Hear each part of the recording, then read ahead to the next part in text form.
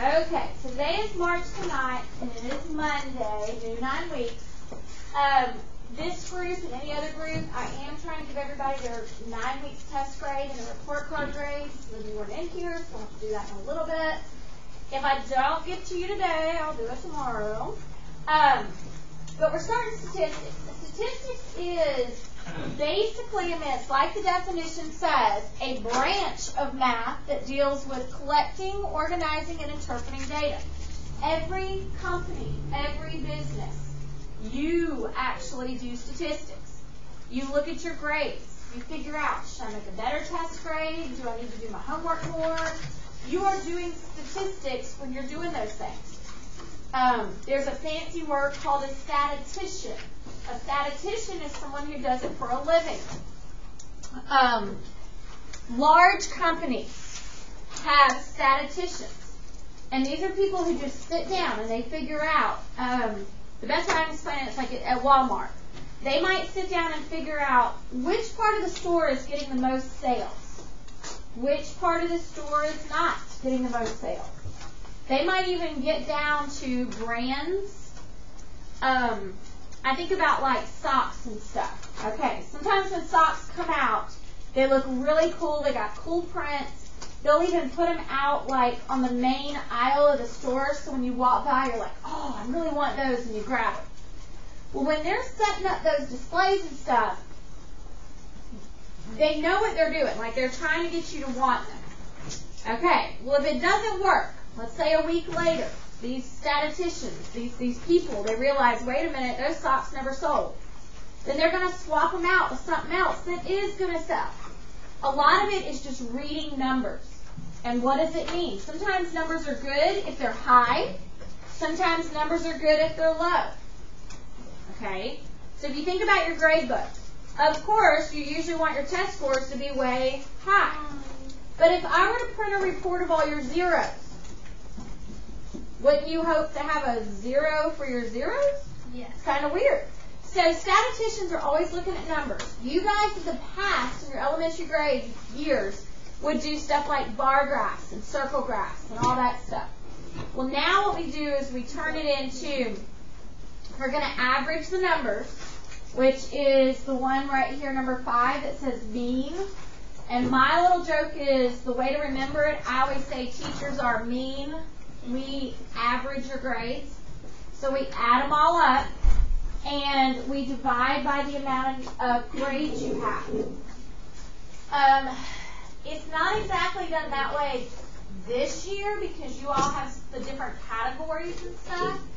But that's what we do, okay, back in the day. That they're like, now does it all for me. I don't have to do much. But we would add up all your grades. Later this week, we will find median, mode, range. Then next week, we do stuff called lower quartile, upper quartile. We'll do box and whisker plots. We do something called mean absolute deviation. So this week and next week, it's not hard in the idea that it's hard. It's more of you got to memorize what to do when. Do I add all these numbers? Do I divide them? Do I divide them by 5 or do I divide them by 2? So that's what this week's going to really be about. Okay. Data is to me, or data, just pieces of information, usually numbers. I call it a pile of numbers. Okay, your grades are still a pile of numbers if you think about it. Statistical question is the other one that we're going to work on today. These are questions that lead to more than one answer. So if I look at you and I say, just one of you, and I say, what's your favorite pet? Okay, you have one animal, like you say your one answer. I can't really, what I call, make a bar graph out of that. I can't make a bunch of statistics and things on it, like a bunch of information. I just got one thing. It's kind of boring. But if I asked every one of you what your favorite animal was, and then I might have 3 dogs, 5 cats, 2 hamsters, 4 birds, I have now got a bunch of numbers to work with, and I could make some graphs and stuff from it. So that's going to be what's called a statistical question. We'll practice it in a little bit. Don't worry yet. And then that last one is called central tendency. And it's basically what I call the middle, the center. What we're doing this week is working with the centers of piles of numbers. Okay? A measurement of the center of data. This week, total calculator. If nothing else, you want what I call a cheapy 4-function calculator. Because all we're going to do, like this week and next week that I remember, is either add, subtract, or divide. We might multiply, but it's really, we don't even use the ABC button usually and all that. So you could just have if nothing else, what I call a dollar store calculator, your life will be a lot easier this week. Okay. New day today, though. Grades start fresh. And all that. Okay. So, what I'm going to do is go down and now talk about statistical questions. And like I was saying, statistical questions, they just lead to more than one answer. There are a few weird ones in here that we sometimes have to talk about. Okay. So, you got it? You good? Okay. So I'm going to go down a little bit. Whoops, need a copy of it myself.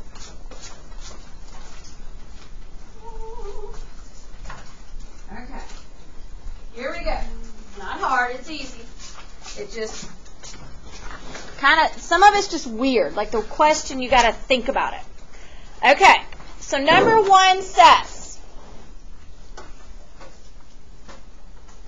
it says, who was the first president of the United States? Okay. If we're going to play and stuff, work with me here. First president. You know who it was.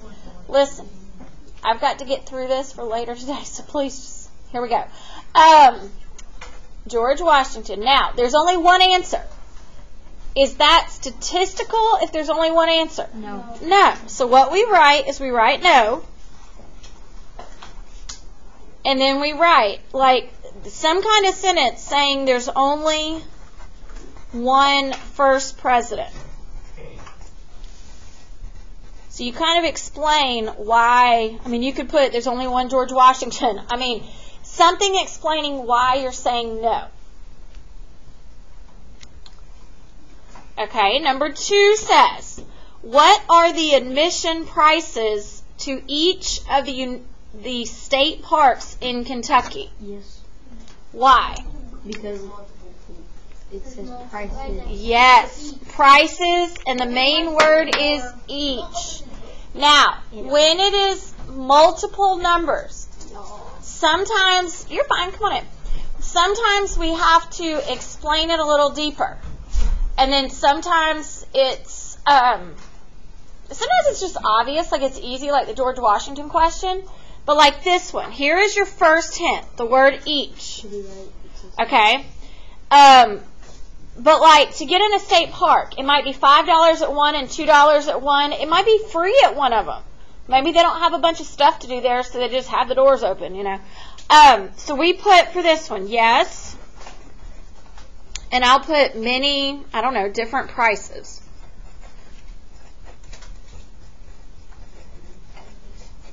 Yeah, many different admission prices. I'm just trying to shorten it a little bit. Number 3, what is the height of the tallest water slide at Wild Rides Water Park? No, because if I even Googled that and looked it up, there's going to be one slide that's super tall, and it has one number of how tall it is. So it is a no. One tallest water slide. Yeah, only one tallest water slide.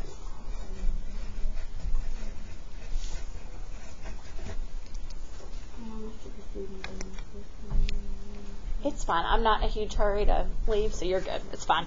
Number 4, how much time do the students in my school spend on the internet each night? Okay, think about it. If I go around to every kid and I ask them, how many numbers am I getting? Every kid. So, because of the word each kid all the students. I like the S on the end also, but each night it is a yes for many different amounts of time.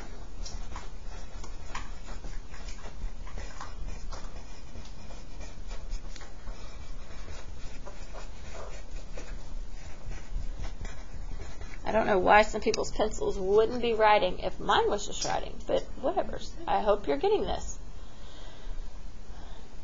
Okay. I get mean. Now what we're going to do is determine the mean of each set of data. Now, mean is like our first kind of math with this. The first what we're going to do. And I've already said, teachers are mean. We average your grades. Okay? Now, we're going to add and divide. But listen, here's the last trick.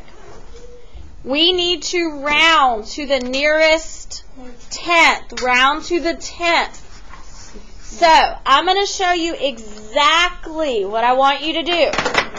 Listen, I know this is kind of like over, you shouldn't do all this, like you don't need to do all of it. But here's what happens. Tomorrow, if you miss half the sheet, we can figure out why you missed it. Is it you didn't add right, divide right, or round right? So just watch what I'm going to do.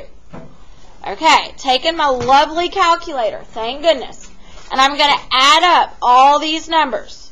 But I'm going to write down that number I get. 5 plus 11 plus 23 plus 6 plus 12. Okay, so step 1 is I write down the number 57.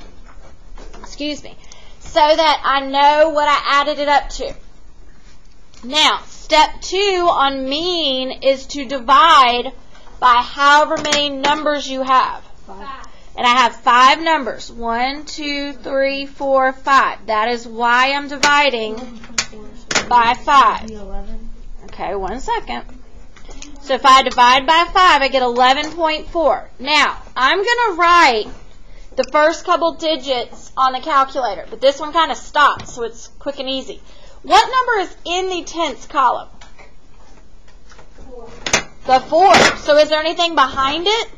No. So we don't even have to worry about any rounding on this one. It is already done for us, completed, whatever you want to call it. That is the answer for number 1.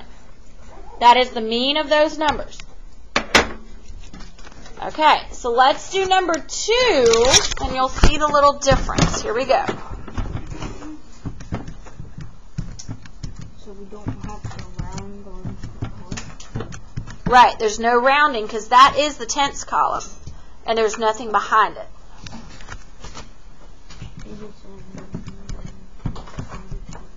Okay, adding them all up, I write down my total, which is 601. 7. So I'm dividing by 7. Notice I'm writing that down. 7 because there's 7 numbers. Okay, now I get this ugly calculator number. But listen, please watch, especially if you don't understand rounding. Okay. I went out past the tenths column, just so you could kind of see what I'm doing here. What number is in the tenths column? 8. And I think you all mean that 8. Yeah. Okay. So, if that's the number in the tenths column, what we've got to do is look to the right of it. And there is a 5. Just round up. So, a 5 or more tells us to round up. So, my new number, or my answer is 85.9.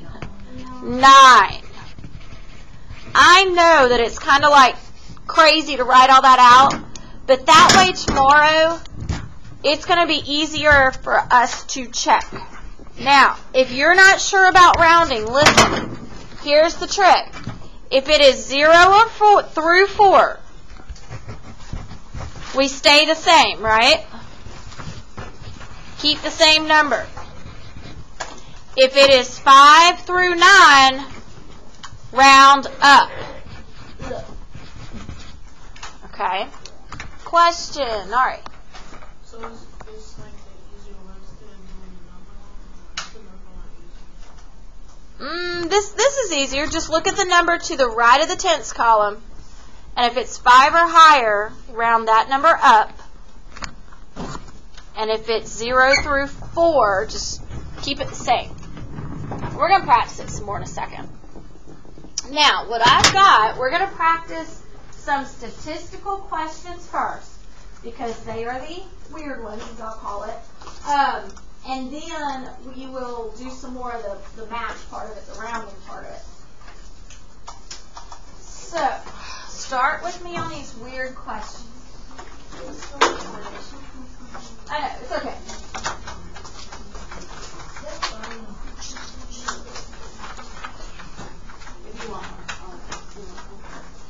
Okay. Oh, this is easy. We just have to write yes or no. And then on the back one, just yeah, sure.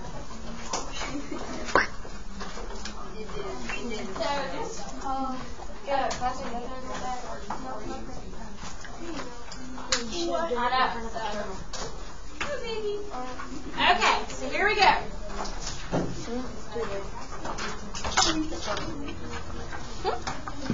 You good? Oh, okay. So, statistical questions. Luckily on this, if you will look at the directions, it only says, or what it says is we just got to write yes or no if it is statistical. So that's kind of nice. Letting everybody kind of pass them back. And they want yes or no. Okay, so here we go. Number 1 says, how many cars are in each driveway on your street? Yes. That is right. It is statistical because of the word each. And if you think about each driveway looking up and down the road, one might have 2, 3, 7, 4. So this is a yes. And we don't have to have an explanation, thank goodness. Huh? Okay, number 2. How many people think Elvis is the best singer? No. Okay, now listen. A lot of these are what I think of is the word total. If I looked at all you guys and I said, so how many of you raise your hand if you think Elvis is the best singer? 3 kids raise their hand. Is the number 3 just one number statistical? No. One number is not statistics. So, we put no, like it is just one number. You got to kind of think of what is it asking. Number 3, how many boxes of candy did each student sell? Yes, because each student is going to have a different number. Number 4, how many cities had more than 2 inches of snow? Okay, this is a weird one. If you're not thinking about it, think about being the weatherman. And you put that picture up there and it's got like a star on each city that had more than 2 inches of snow. What they're asking us to do is basically add up all those stars. 1, 2, 3, 4, 5, 6, 7. 7 cities had more than 2 inches of snow. And then, is that statistical? No. Y'all got it quicker than the last group. So, I just want to make sure, like, it's one number. It's just a total number of cities. It's weird. You got it like, this is some weird stuff. You got to kind of think about it. Okay, number 5. How many girls are in your class? No, because it'd just be one number. 8 girls. You just, no. Okay. Number 6, how many leaves did each branch have on it? Yes, because each branch, you got to assume there's more than one, and then the leaves, all different numbers. Number 7, how many presidents were under 50 when inaugurated? No, because let's say it's just 4 presidents. It's just one number. Number 8, how many times did you eat lunch this month? But is that like the number, like, how many times is going to be a number like 25, right? Just statistical wise, it's just one number though, right? So it's a no. Does that make sense? It's kind of weird, but I mean, they're just wanting that one answer. Number 9, how many apps did my classmates have on their phones? Yes, because of all those. Oh, no, wrong. Go back. I keep doing this wrong because what it is if all of you are my classmates and I add up all the apps on all your phones, it's one number. Even though it might be 1,000, it's one number. Does that make sense? Let me make sure. I've checked every class period because that is the one that keeps making me wonder. What number is that? 9? Yeah, it's no. Yeah. It's because it's a total number of apps used. That one's... That one you'd think everyone would have a different number. I know. And I'll admit, like, for my friends who are worried about test questions, we don't do the weird ones like that. We don't do the ones like that. We do more like the George Washington question or something like that. Because that's a weird one to me. I think that one could go either way, but that's just me. Number 10. How many branches does the oak tree have? No, because it's just one number. Number 11. How many cars were sold each day this month? Yes, because on Monday there might have been 2, and then 3, and then 7, so all different numbers. Number 12. How many people in the office are wearing ties? No, just one number. 13. How many cars were sold this month? No, just one number. 14. How much money did the different classes earn? Different classes, more than one class, so I'm going to say yes. That is the other tricker one to me. Yeah. 15. How many brothers does each classmate have? Yes. How many pets does each person on your block own? Yes. 17. How old are the paintings in the museum? It is a no. You're right. Because it is what they're asking you to do is add up all the ages of all the paintings. It's a weird one. 18. How old is the painting, the Mona Lisa? No. Just one number. 19. What were the students' scores for the math test? Yes, a bunch of numbers. And 20. Okay. How many cars are in your driveway? No. Good. Now, on the back. Here with me. Let me make sure. I just want to check something. There's no back? Oh. Okay. Well, for this class, you get one more piece of paper.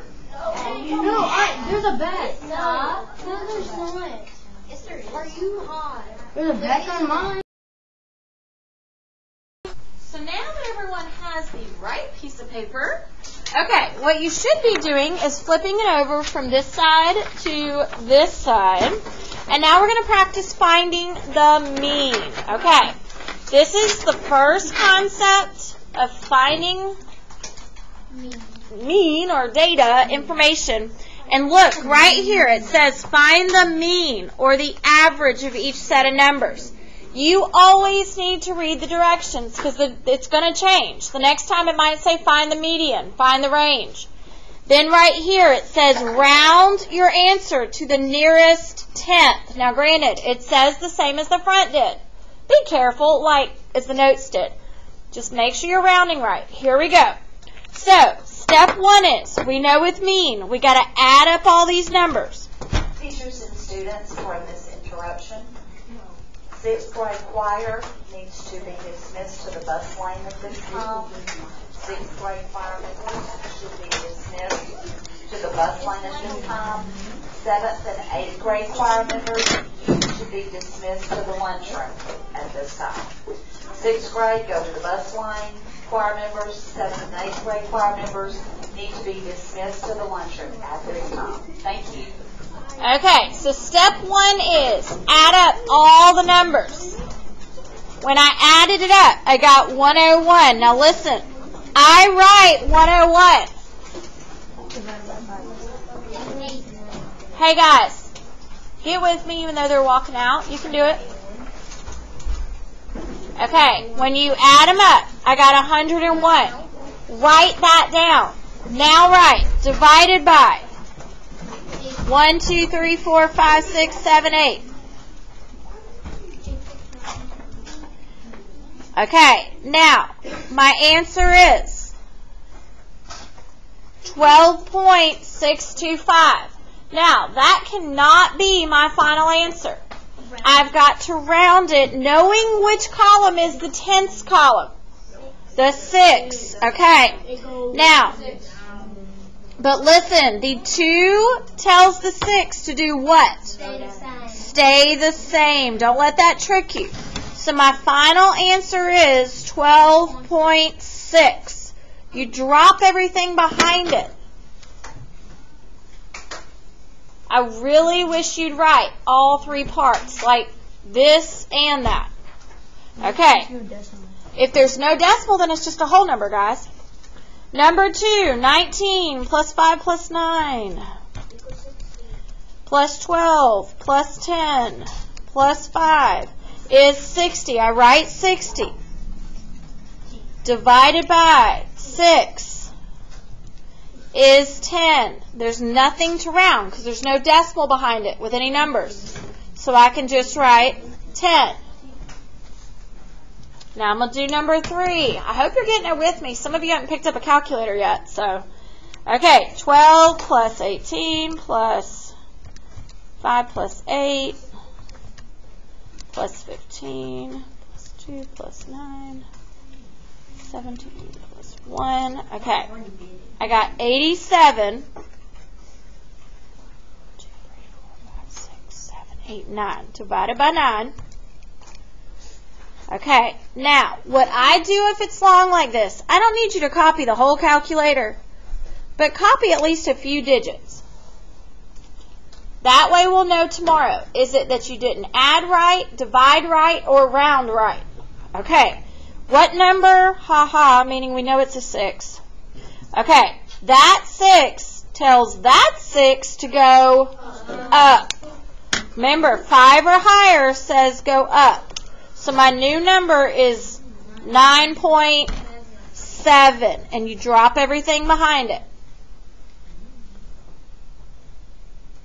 Okay, keep going. This is your homework. Go for it. That's why I want you to do it now. You've already done the questions, guys. Just finish this page. This is your homework. I have put a lot of reminders out this afternoon on Remind, only because of my absence and because of a lot of kids' absences in choir.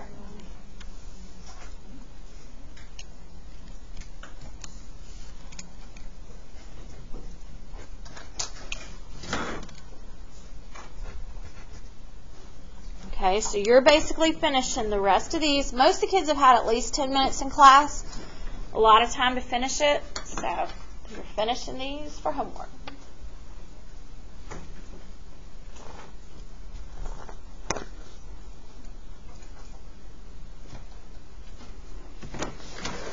And be ready, guys. Tomorrow this will be the first grade I take of the new 9 weeks.